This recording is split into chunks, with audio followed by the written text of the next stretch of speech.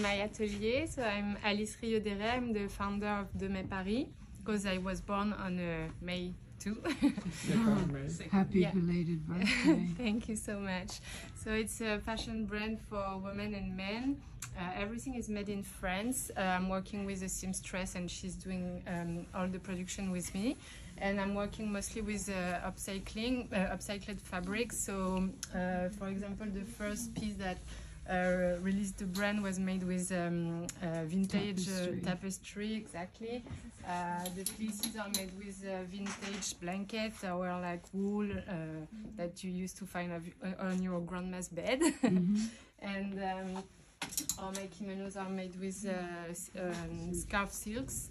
So I'm mostly doing one-of-a-kind pieces or small series. The costume that was released this February was made with dead stock that I found, and every time I design a new drop, a new collection, the idea is that everything is mixed and the same thing exists in different fabrics, so it's the same but never the same at the same time. And everyone can find it's the May piece. And the new drop that is coming, because I'm doing a pop-up next week, and I've been working with embroideries, so it's the same idea that like vintage embroideries from countries from all over the world. And each shirt... when you say vintage embroideries from all over the world, is it you find the piece that has the embroidery? I found the embroideries like small pieces of embroidery that was used in houses, like that was not supposed to be. So you applique it, or? Yeah, the shirt is. I designed the shirt, and on each shirt, the way that the embroidery is used is different. It's coming on the sleeves as well, and so the idea is that it's always the same shirt, but never the same. The placements are never the same, and each embroidery is coming from another traditional background, and so it's for women and men again, and this time is one size only, and it fits differently on different bodies. That is something that I think is really, really cool to see how it falls on different people. Yes, you can. So, for instance, this one, this is great. I'm still trying to figure out how you do it. Yeah. So you make the shirt, and then how do you apply the embroidery? Because the embroidery has already been done? Or? Yeah, so here it was easy because it was a big piece of embroidery. I think it was a curtain or something like that. So this was easy because I could just cut the whole front and nothing else to do. But here, for example, I had to do the placement for each shirt, to use it as a plastron and to use a part of the embroidery as a part of the sleeve. And so my seamstress was working around the placement that I made, and I explained to her how I wanted to look, and then together like we decided that it can be incrusted, like incrusted, or sometimes we have some where it's appliqué on top. So they are unique pieces? One-of-a-kind pieces only. So this and like the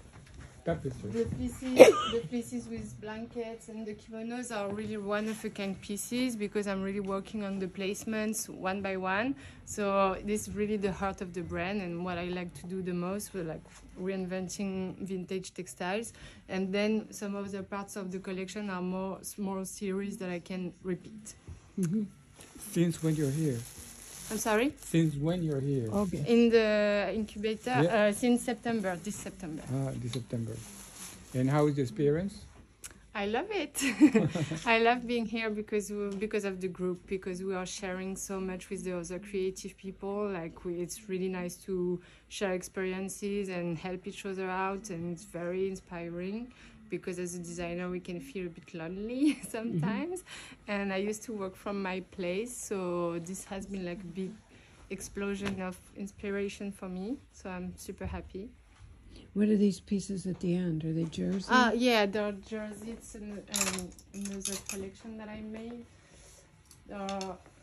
T-shirts and joggings, and it's the same ideas. You have it in like different associations, so So in different sizes. So it's That's for men. very and- nice for the Olympic Games. Exactly, Very right? nice. And so I'm also very inspired by the sportswear details that comes from sportswear, but still that you can wear it and it's chic. But this is like more of a sportswear inspiration and more casual look. And this is a big success for the brand actually. That's great. Yeah, I had a feeling. Thank you. So how do people find you? So the name of the brand is de Mai Paris in French. The Instagram it's at demai.paris, and the website is demaiparis.com, demaiparis.com. And then you can buy it there. And yeah, it's a e-shop, e-commerce, and so everything is online. And if people live in Paris, they can come and visit me here in my atelier. That's great. Yeah, How long have you been there? since September this year.